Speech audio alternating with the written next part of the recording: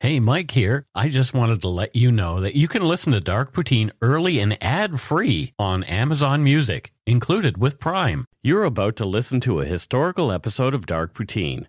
After episode 149, you will find Scott is no longer with the show. In an effort to maintain continuity and offer listeners as many episodes as possible, we are leaving the episodes in which he co-hosted intact. Thank you.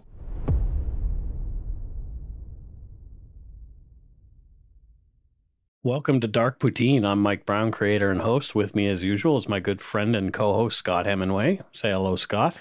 How do you find, ladies and gentlemen? Fine, ladies and gentlemen. And gentlemen. Yeah, I'm trying to be more regal in this episode. Regal? Yeah. Pip, pip. Tally-ho. Oh, you're a Brit. Ladies and gentlemen. Is that because there's another British baby? Do you follow the royals at all? No, but I have been made aware, thanks to TV, of this birth. The televisal. Yeah. I mean, yeah. Just shave your head, William. All right, let's get to it. Dark Poutine is not for the faint of heart or squeamish, as our content contains mature themes, harsh language, and graphic descriptions of violent crimes. Listener discretion is strongly advised. We're not journalists or experts on any of the topics we present. We're just two regular Canadians who are interested in the dark side of Canada and Canadian history. Yeah, irregular Canadians even. Regular. Put on your toque, grab yourself a double-double and a Nanaimo bar. It's time to scarf down some Dark Poutine.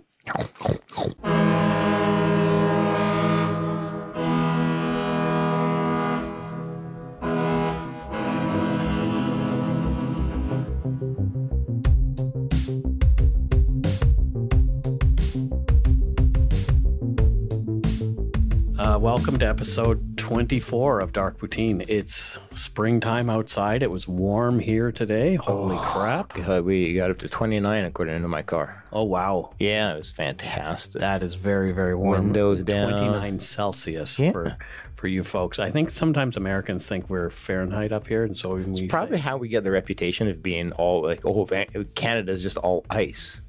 It's probably because of that. Maybe conversion. It could be. Because we're like, oh, it's 29, how great up here. And they're like, wait, isn't that like below freezing? Yeah. I just figured we just solved that. Yeah, exactly. Wow. Okay, then we can end this podcast here. Yeah, we've made the change. All the world's problems. We've made the change we set out to do. Yep, exactly. Yeah, but what is one thing you really like on a warm summer day? What do you like to do? What do I like to do? Yeah, what if you had to have your choice of drink or anything like that? Would it? Oh, I'm pretty generic in that sense. I would love just the beach and root beer. A root beer. Yeah. What about a milkshake? Oh God, yeah, they bring all the boys to the yard. Yeah, where do you usually get your favorite milkshake here? Well, there's actually a really good, I can't remember the name of it, but a really good malt shop. I actually have or soda shop in Vancouver. Oh, Burns, the one on Hastings. Hastings. Yeah, they get great milkshakes there. But I love White Spots milkshakes. Yeah. White Spots milkshakes actually play an interesting part. In this podcast. Wow. Specifically, vanilla White Spot milkshakes. Yeah, nope, not a vanilla guy. Not a vanilla guy? It's just it's plain, man. You just don't dig it, or I'm okay with vanilla ice cream, vanilla anything, but it's not. I have never in my life been like I choose vanilla. It was always like, oh, at somebody's house they got vanilla. Yeah. You know, it's plain, man. It's plain. Let's mix it up a bit. Mix it up a little bit. Let's throw some strawberries in there. I kind of like just plain old vanilla. Yep, that makes sense. Up yours. All right. Yeah, so it's a bit of a weird one this week. It brings us right back home here to Vancouver in the mid-1960s. As the strange crime was committed by a local radio personality. The subsequent arrest and trial were big news here. And this guy's name was Rene Castellani. And we're calling him the Milkshake Murderer. Oh, interesting. And I got that from a book called Dead Ends, BC Crime Stories by Paul Wilcox. Rene worked for CKNW in 1965. After years of struggling financially, he finally sort of hit the job that he really, really dug, which was being a promo man for CKNW, which was kind of the big radio station of the day. Yeah, in the 60s. Though even it lasted until until radio started to swing down, but it was like it was the premier news station. I used to listen to it constantly. Yeah, exactly. Well, it still is a talk radio station here, but it doesn't have the cachet that it used to. Radio doesn't. Radio does not. It's now more for podcasting. Let's be podcasters, Scott. That's what I'm talking about. I think we're being them. We are. Woohoo! Isn't that funny? Yeah. So, yeah, you can still hear CKNW at 980 on the AM dial. I've always wanted to say that. Like, I always wanted to be in radio when I was a kid. And so, hey, you can hear CKNW at 980 on the AM dial. You would have made a killing back in the day. Do you think? I'm telling you. Yeah. I don't know. Yeah. No, you would have made a killing. Yeah, well, I tried to get a job at the radio station in my hometown, just being like a schmo around there, just, picking up junk and stuff like that around there. But they didn't want me. Jerks. Yeah. Now look at you. Yeah, now look at me. Soon to be unemployed. Soon to be unemployed. Only two more days. When this podcast releases, I will be unemployed. Oh, sweet, glorious, glorious unemployment. Yeah, so back to our story. Sure. Rene Castellani was well known for his crazy stunts. He would wear like a gorilla outfit and things like that. He did all kinds of things like that to draw attention to CKNW and their advertisers. Oh, okay. He played many on-air pranks that earned him the nickname the Dizzy Dialer. Oh, jeebs. The Dizzy Dialer. One of his more memorable capers was trying to convince listeners that a wealthy Middle Eastern Maharaja was attempting to buy all of British Columbia. Yeah, okay. Sounds fun. Yeah. And so Eve Lazarus wrote a little bit about it on her website. Castellani went so far as to take out ads on bus boards. He stayed at the Western Bayshore, dressed as an Indian prince, and rode around in limousines with bodyguards and an entourage of dancing girls. That sounds fun. I'm sold. So effective was the campaign that outraged locals, also known as racists, made up signs shouting, "Keep BC British." Oh, geez. What pieces of garbage. I mean, it's somewhat to be expected in the 60s, but still. Hashtag white folks. Still balls. Oh, yeah. Rene Emile Castellani married Esther on July 16th, 1946. The couple lived with their 12-year-old daughter, Janine, in a duplex at 2092 West 42nd Avenue in 1965.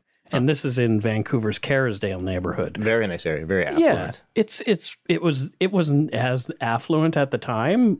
It was just a regular middle class neighborhood at the time. But now to actually purchase a home there, you're looking at $3 to $4 million. Yeah, a couple deans, which in Vancouver isn't ridiculous. Yeah, so it's a shack essentially that's ready to fall down that you have to pay $1 million for. Exactly. Esther was the manager of a children's clothing store, and she really enjoyed her work. And by all accounts, they were a relatively happy couple. That is, until early in 1965, the phone rang one night, very late. A woman's voice asked Esther, "Do you know your husband is going around with someone else?" Dun, dun, dun. Yeah. And when Esther wanted to know more, the woman hung up. Esther didn't tell Rene about the phone call, but she did become suspicious. The mystery caller had obviously put a bug in her ear. Yeah, well, that'll happen. Yeah. You'll get somebody calls to say, hey, your husband's doing this. You're going to a little head scratcher there. So Esther began snooping around in Rene's pockets when he was out of the room, and she found a love note in his wallet signed Lolly. Oh. Lollipop or lollygag? Or both. Yep, could be. Lolly, it turns out, was the nickname of a recently widowed single mother of a 6-year-old son. Her name was Adelaide Ann Miller. Miller was a receptionist at CKNW. Dun, dun, dun. Yeah, she and Rene had actually begun seeing each other in the fall of 1964. Oh. It was obvious to coworkers that they were seeing each other. They were very affectionate at work. They all knew what Castellani was up to with the much younger Ms. Miller. Mm-hmm. The caller might have been a jealous coworker or even Miller herself trying to cause a breakup so she could have Rene all to herself. Yeah, you never know. Makes sense. Esther confronted Rene and he denied being unfaithful to her. Yeah. Yeah. It was right around this time that Esther began feeling unwell. Oh. Yeah. Esther began suffering racking pain from stomach aches and horrific back pain. Oh, somebody got the Ebola. Maybe. Nausea and diarrhea were Esther's constant unwelcome guests. She began experiencing weakness and tingling in her limbs to go along with the vomiting and excruciating pain. Sounds rough. It does sound very rough. She could barely lift a book to read and was missing lots of work. Esther struggled to keep any food down. Thank goodness Rene was bringing her yummy white spot milkshakes with him on the way home from work every day. No, they are good. Well, they are really good. And if you're feeling sick, like a white spot milkshake would probably hit the spot. Yeah. Those milkshakes were one of the only foods that Esther could manage at the time. Esther was worried. Rene claimed he was too. Esther started going to doctors who were baffled by her condition, admitting her to hospital on several occasions. She was tested for everything from cancer, thyroid problems, odd infections, and gallbladder issues. Nothing. They couldn't find a thing. They couldn't figure out what was wrong with her. In May of 1965, Lolly Miller was ousted by CKNW. Oh. The affair that she and Rene were having had become too much of a distraction in the station, and Lolly was the problem, so out she went. Yeah, classic 60s move. Right, exactly. Yeah. Yeah, Rene got to stay and carry on his role, of course, because he's a man. Of course. Yep. Yeah. And I wrote here, if you're wondering why her and not him, you might want to check out the TV show Mad Men for a bit of insight into the office world of the 60s. Exactly. Especially regarding gender equality in the workplace. Yep, just give her a slap on the ass and send her on her way. That's right. It's so sad. God, I hate that. I hate misogyny. Her being fired did not cool the affair, and Esther continued to get sicker. In June of 1965, Rene undertook another memorable stunt for CKNW. This time he partnered with Bowl McLean, or Bomac, a car dealership on West Broadway. I remember that one. Yeah, well, we're going to get into that in a big way. The sales manager at the time was none other than Jim Pattison, a man who would one day become BC's richest man, worth over $5 billion. Yeah. We'll talk a little bit about Jimmy later. He can actually afford a house in Vancouver. Yes, he can. A number of them. Yeah. He can afford a building if he wants. Whoa. And I think he owns a few. He does. The Bomac car dealership was well known for its huge sign. Yep. It still stands there today as a heritage site as long as Toys R Us, the current tenant at 1154 West Broadway, remains. Quick story about that sign. Yep. My dad used to live near there, and that's actually how I knew when I was a kid to pull the buzzer on the bell on the bus when I would see the Bomac sign. Oh, that's good. Yeah, so it was always that indicator. Oh, this is where I get off. Right, because you couldn't determine an address. It was like the 70s. I was like 8. That's no excuse. It's true. From Vancouver's Heritage Society's Flickr photo of the sign, the Bomac sign was constructed in 1958 on West Broadway, which was Vancouver's Auto Row at the time. A number of car dealers, notably Dueck and Dealey dealerships, had begun erecting a number of increasingly large signs to attract attention. The Bomac dealership countered with a 29-meter or 80-foot-high orange sign illuminated with red, neon, and hundreds of flashing light bulbs. The background was repainted to the current red and blue colors. Yes, it was quite noticeable. Very much so. Castellani's idea was to live and broadcast from a car high atop the sign until every single vehicle on the Bomac lot was sold. Esther Castellani was in the hospital just blocks away in Vancouver Hospital when Rene took to his perch high above the city on the Bomac sign. That would have been a weird sight to see some dude sitting up there. What year was this? 1965. Oh, okay. I don't remember then. I was going to say, I wonder if I drove past. But, yeah. The promo was a success. It took 8 days, and all the cars in the lot had been sold. So Rene could come down. He returned to his daily milkshake deliveries to Esther, who was obviously fading, and all her doctors, including internal medicine specialist Dr. Moskovich, still had no idea what was ailing her. Medical staff noted that Rene seemed impatient when talking to them about Esther, who was obviously dying. He asked how long it would take before she was gone. It's not sounding overly empathetic. Well, his strange questions were shrugged off as those of a husband who didn't want to watch his wife suffering any longer. Yeah, okay. That makes sense. Yeah. Obviously, later on, we find it wasn't that. Yeah. From a New York Daily News article, when his mother-in-law asked Castellani if he had theories about Esther's failing health, he replied, I can't believe he said this, but this is what they say he said, "When a house burns down, I don't look for a fire, I look around to build a new one." Oh, whoa. What a dick. Right? Jeez. So your wife is sick in the hospital. It's just, hey, it's just time to look for a new one. Yeah, that house is on fire. I'm just going to walk away from it. Yeah. Holy guacamole. What a dildo. I guess. Oh, man. Yep. And that's what he was up to. Rene was not so secretly building a new life with Lolly Miller. On July 11th, 1965, Esther Castellani died. 5 days before her wedding anniversary with Rene, it would have been their 19th. Oh, shit. Rene arrived at the hospital that day, vanilla milkshake in hand, and he was apparently wearing his gorilla outfit. Really? Yep. When he was told of Esther's death, he immediately went to the washroom and dumped the milkshake into the toilet. He flushed twice. Huh. Mm-hmm. Yeah. I guess we don't need this milkshake then. Yeah. Like what? It was the 60s. What did he think they were going to, like, I don't think they had, like, technology to immediately, let's look into this milkshake to see if this is. Well, they did.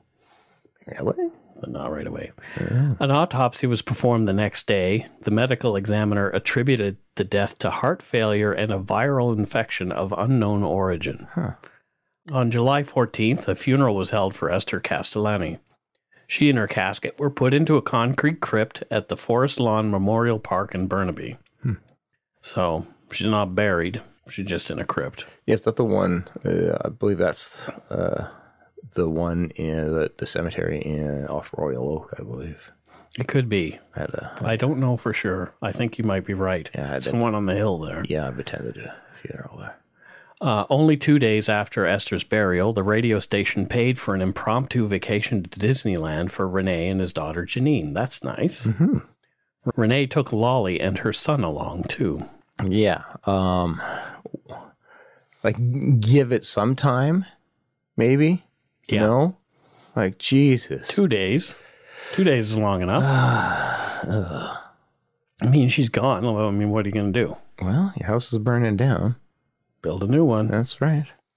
On July 28th, while his wife was in her crypt only 2 weeks, Lolly and Rene went house shopping and applied for a mortgage for a new home. Holy shit. Not suspicious at all. Oh. The fact that Esther, a relatively healthy 40-year-old, had passed away from organ failure haunted Dr. Bernard Moskovich. Yeah. He was their internist that I mentioned before. Yeah. The autopsy results didn't seem to match what he had seen. Mm-hmm. He decided he would have some samples of Esther's tissues tested for anomalies. Perhaps she'd ingested something. It would take a few weeks for the results, but he had to know if he'd missed something. Moskovich's suspicions were realized. He was horrified by the results of the toxicology tests. Esther's tissues had huge amounts of arsenic in them, hundreds of times the expected levels. Apparently, the 60s had better technology than I had assumed. Well, yeah. That's a terrible amount of arsenic. It is. It was like 1,500 times I read in one spot. Moskovich took his findings to police immediately. On August 3rd, after a search warrant had been obtained, Esther's body was exhumed and another, more thorough autopsy was performed. Sure enough, the evidence was there indicating that the organ failure had been due to arsenic poisoning. Mm-hmm. At the same time, police issued a search warrant at Rene Castellani's home. There, they found an almost empty can of Triox Ortho, a liquid weed killer under the sink in the kitchen, and this was taken into evidence. More tissue samples were taken, and samples of Esther's hair were sent off for analysis by forensic scientist Norm Erickson in Toronto. They used the hair to determine when Esther had been poisoned. Interestingly, the portion of hair matching the 10 days that Rene was atop the Bomac sign showed little signs of the poison. Yeah. Wow, you don't say. I wonder what was going on. That doesn't link anything. No. It also showed that the poisoning had resumed after Rene's return. What a coincidence. The science pointed to the triox orthos that cops had found under the sink. In spring of 1966, Rene and Lolly were planning on getting married. The cops and Crown prosecutors had other plans. Good. Rene was arrested and charged with the first-degree murder of his wife, Esther. At the time, this was a capital offense in Canada, punishable by hanging. Wow. Yeah, 1965. Even in the light of all the evidence, Rene pled not guilty and the case went to trial. He maintained his innocence all the way through. Yeah, not the first killer to ever do that. Nope. The trial began on 26th of September, 1967, and got a lot of local attention. You can imagine. Yeah. The evidence was pretty salacious: an affair, arsenic poisoning via milkshakes. And a celebrity of the time. Yeah, exactly. A radio celebrity. Yeah. Esther's physician, Dr. Moscovich, said he missed arsenic poisoning, as did all the other medical experts who saw Esther in her illness. Moscovich said, the possibility of arsenic never occurred to us at all. Well, why would it really? Yeah. Mrs. Castellani had been subjected to more than 125 tests, but none of them would have turned up arsenic poisoning. Poor woman. Yeah, it's a hell of a lot of suffering to go through. Absolutely. Cruel bastard. Yeah. There were at least 47 prosecution witnesses, according to an interview given by Rene's defense attorney.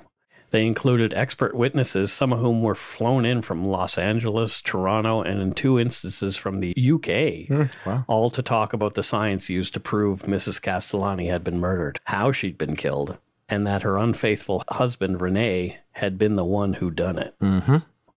Rene stuck to his guns, testifying briefly. When asked outright, had he killed his wife, by his lawyer, he looked directly at the jury and spoke one word: no. Yeah, the jury didn't believe him. They felt the prosecution had proved the case beyond a reasonable doubt. Rene Emile Castellani was found guilty of the crime of first-degree murder of his wife, Esther. Good. Rene was sentenced to death, and his execution date was set to January 23rd, 1968. Yeah, I get so used to the fact that we don't have a capital punishment that I forget that we had it at a time. Well, guess what? 2 months later, on November 30th, 1967, Bill C-168 was passed. This created a 5-year moratorium on the use of the death penalty, except for murders of police and corrections officers. And this was done by Prime Minister Lester B. Pearson's Liberal government. Lester. Well, and I don't know why they called him Mike, which is interesting. Yeah, no idea. I think Rene Castellani must have had a horseshoe up his ass. No kidding. His death sentence was commuted to life, to be served at the New Westminster Pen in BC, also known as Ocala. I grew up next to the, from when I was 10, where I lived, we grew up, it was like 2 blocks from the Pen, but it was shut down and we used to go play in it. Oh, great. Yeah. We'll dedicate an episode to that in the future. There's some really interesting stories about the BC Pen that I've found. There are. Rene Castellani was paroled after only serving 12 years of his life sentence in 1979. What? Right? So you're sentenced to death, then it's commuted to life, and then you get out 12 years later. I don't understand that. Like, if you're sentenced to death, like they're willing to put you, they're willing to kill you. Yeah. The government's willing to kill you. Yep. But, like, so at no point should they be like, you know what, actually, let's just let him go hang. Let's just let him go. Yeah, not actually hang. Like, I meant like hang out. Yeah. Yeah, hang out. Yeah, not like hang by his... Because that would be death. Yeah. Huh. Wow. Wow. Okay. Yep. 12 years. Exactly. Both he and Lolly had gone their separate ways. They each ended up marrying different people. Rene Castellani didn't stay out for long because on January 4th, 1982, he died of cancer. Well, at least there's karma. I guess so. I couldn't find any real information about the Castellani's daughter, Janine. Only a few anecdotes stating that she grew up to be a kind and compassionate mother of two. And she was hurt by what her family had gone through all those years ago. Essentially, she lost both parents. Yeah, like the poor girl. What a challenge to have to overcome in life. Absolutely. If you're looking for a smoking gun, I can absolutely guarantee you, you will not find it. In October 2001, a series of letters filled with a deadly powder called anthrax were dropped into the U.S. mail system. What started as an unprecedented case turned into an unsettling mystery. Who sent these deadly letters, and why? From Campside Media and Sony Music Entertainment, I'm Josh Dean, and this is Cover Up Season 4, The Anthrax Threat, available now. I mentioned billionaire Jimmy Pattison earlier, and here's another example of what a small world it is. Again, a connection to the crime. The 90-year-old tiny billionaire known for his flashy sports coats. He's about like 5'2". Oh, I've seen him once. Yeah. He still works 5 days a week, coming in early every morning and riding the elevator with employees of a local telecom, pleasantly chatting them up as they go. I've been one of those. I have too, and that's what I'm saying.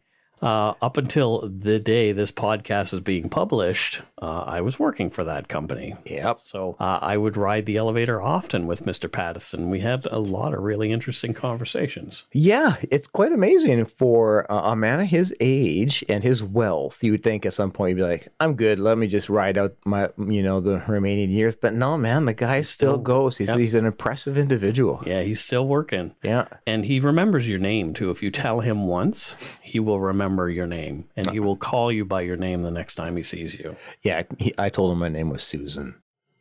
Oh. Yeah.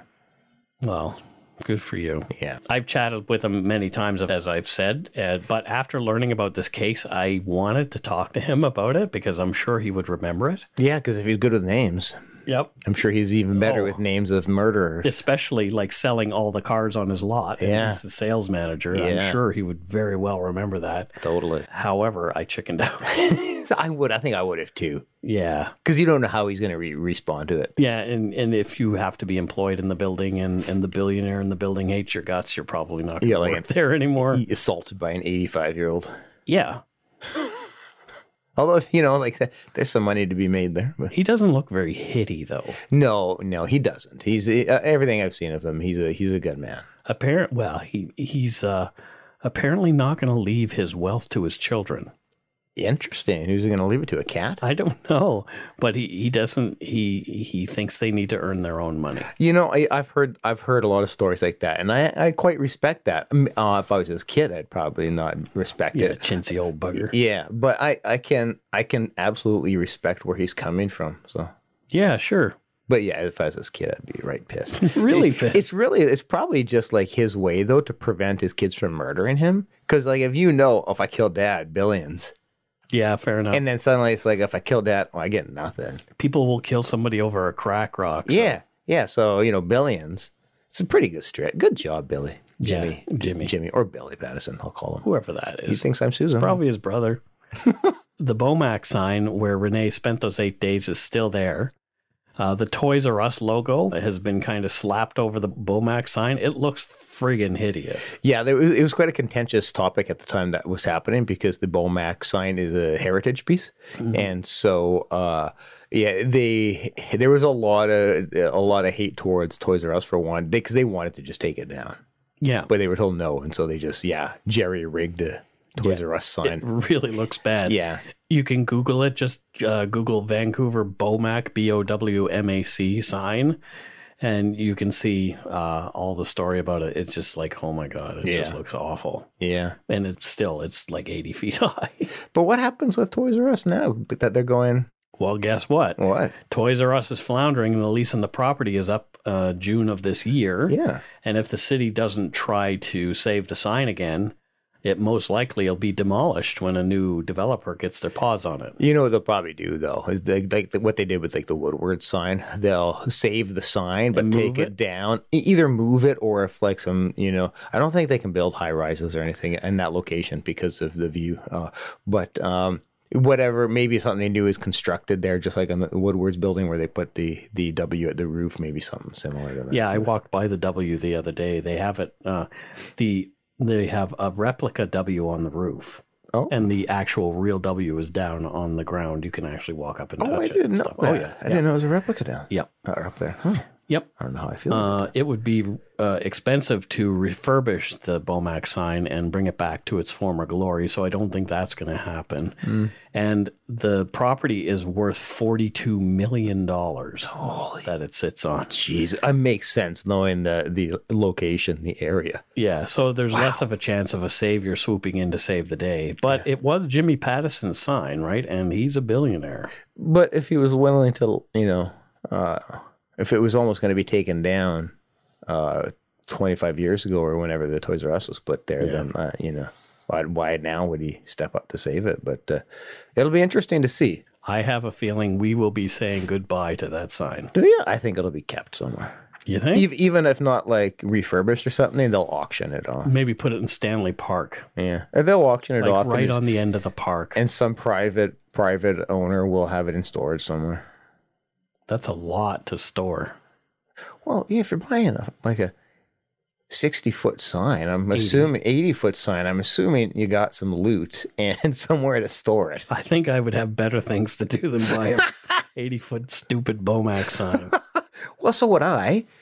Like, I'd have another McLaren, maybe. Oh, God, yeah. Yeah. Oh, sexy McLaren. Yeah, I don't know if that's going to happen. No. Next week, I'm off to CrimeCon in Nashville, Tennessee. So I'm going to get to meet a lot of cool people. I'm especially looking forward to meeting some of the other podcasters in person. Yeah. And we have some cool stuff planned. There's a meetup happening on Friday night and another one, I think, on Saturday. So there's going to be lots of meetups, but that's awesome. As well as going to learn about things. I think one of the main topics that everybody is going to be talking about at CrimeCon this year is the East Area Rapist and Original Night Stalker. Oh, is this some new thing? The Golden State Killer who was captured today. Oh, I haven't heard anything about that. Joseph D'Angelo, yes. Yeah, I've heard everything about it. Yes, we have. And so we'll talk a bit more about that on our after show, but I'm pretty certain that's going to be a topic that everybody is talking about there. Absolutely. So I have we're working on a bit of a surprise that's going to happen there too. 2 other podcast hosts have asked me to participate in a show with them. Yeah, so I don't know. I'm not going to tell you what it's going to be about, but it will make sense when you hear it because it will definitely fit the Dark Poutine. Oh, I'm excited. I have no idea either, so I'm excited. I'll tell you off the off the mic for sure. You're damn right. But I don't want to spoil it for the other guys, because I don't know what they have planned for sure. Oh, it's exciting. Sounds exciting. Yep. So stay tuned for that. I was a little nervous last week when a naked man wearing only a green jacket and an assault rifle entered the Waffle House in Nashville and killed 4 patrons who were eating waffles at the time. Yeah, I could see why you'd be a bit concerned. Yeah, he was still on the run Monday when the shooter, 29-year-old Travis Rainking, was taken into custody. Yep. And he looked, I saw a picture of him in the back of the police car. He looked rather worse for wear. I didn't see the police car photo. Yeah, he looked like he'd been thumped about. Oh, wow. He probably fell down. I'm sure he did. Yeah, maybe multiple times. Maybe he bonked his head on a branch or two. It could have been a number of things. Sure. Yeah. Well, he's being held without bond, so I think it should be okay if I want to go eat waffles. So without James Bond? He's being held without James Bond? So why would I have to explain bond to you? Why would they? It's bail, Scott. Oh, James Bale. Like a bale of hay. What? That's even weirder. You're not well. That's even weirder. I've never been anywhere in the U.S. that far south other than Florida, but that doesn't count because when we went there, it was full of snowbirds and Yeah. That's what people call Canadians who travel south for the winter. Yeah. We have shitbirds and we have snowbirds. Yes, exactly. So if anybody knows what to do in Nashville other than country music, please let me know. I'm sure there's lots of good things to eat there. I'm pretty certain I'll be having fried foods. Oh, God, yes. And so I might need 2 first-class plane tickets. For coming back? Yeah. For coming back. Yeah. For the size of me butt. Yeah. Yeah, anyway. Oh, I'm jealous, though. Should be some good food. I think it will be, definitely. So, I posted this afternoon for anybody who is not a Patreon patron already. I posted the entire press conference of the East Area Rapist stuff there today. So you don't even have to pay us to get it. I just recorded the whole press conference and I put it up there for anybody who missed it. Sweet. Yeah, so it's kind of I didn't see it all. I watched a chunk of it, but not all of it. Yeah. We have a bunch of new Patreon patrons. I think they felt sorry for us because last week I said I guess we suck because only Gary Smith pledged to us. Well, let's do that again then. So only one. We're terrible. One. Actually, we lost. But that would be a lost lie. That would be a huge lie. I know. So this week, a lie for profit. Kate Platt pledged to us, as well Carrie. Kate and Carrie. Thank you. The C's. And Vinnie Krieger. What a great name. That is a really wicked name. Vinnie Krieger. Yeah. It's like I'm Italian and I'm German. Yeah. It's not, it's way cooler than Scott Hemingway. Much. Yeah. Cassandra Case. Oh. Hey, Cassandra. Thanks, Cassandra. Thank you. Joe Balaneski, who we've interacted with on social media a few times. Thanks, Joe. Veronica Moreno, who is also a member of the Yumber Yard. And hilarious. Yes, very and much so. Hilarious. Hilarious. So thank you, Veronica. And Rhiannon Foley. That's another great name. Or Foley. Sorry, Foley. Even, like as in Mick Foley. Still, even Mankind. Fantastic. Are you related to Mankind? If you are, I would like to talk to him. I think in every way, we're all related to Mankind. Get it? Oh, I got it. Yeah, Mankind. Yeah. Yeah. Hilarious.